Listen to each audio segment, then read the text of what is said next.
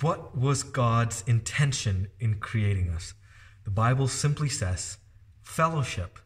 And how did God create that space for fellowship? He built a home for us. The biblical word here is tabernacle, which means home or to dwell with. So that he could dwell with Adam and Eve, he created the Garden of Eden. But then they decided, we don't want to do that. So God kicked him out. But he said, no, wait, I still want to tabernacle with them. I want to dwell with them. And so he tabernacled with us in the person of Jesus Christ.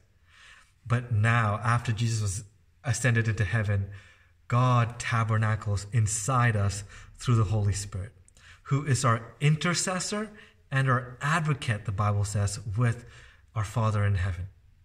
Basically, we connect to God. We fellowship with God through the Holy Spirit who tabernacles, who dwells inside us. That's the Sunday summary. I'll see you very soon.